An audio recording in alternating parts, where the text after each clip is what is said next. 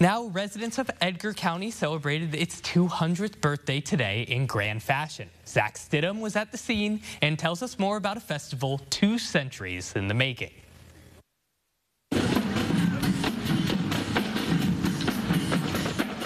These were the sights and sounds of Sunday's Bicentennial Parade and Festival at Paris, Illinois. This weekend, people in Edgar County gathered at the Paris Square to celebrate the 200th birthday of their county. Vice President of the Paris Chamber of Commerce, Cassandra Doblestein, said this is an opportunity that she isn't taking for granted. You only get to do this once in a lifetime, so that's kind of cool. The next time that we do this is the Sester Centennial, and I'll be like 86.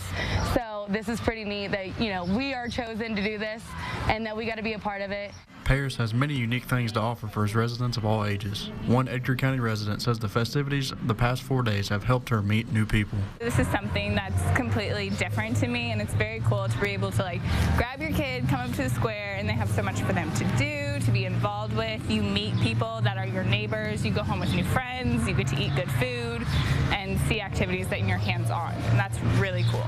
This event made it possible for people of the Paris community to get out and do things that they might not get the chance to do every day.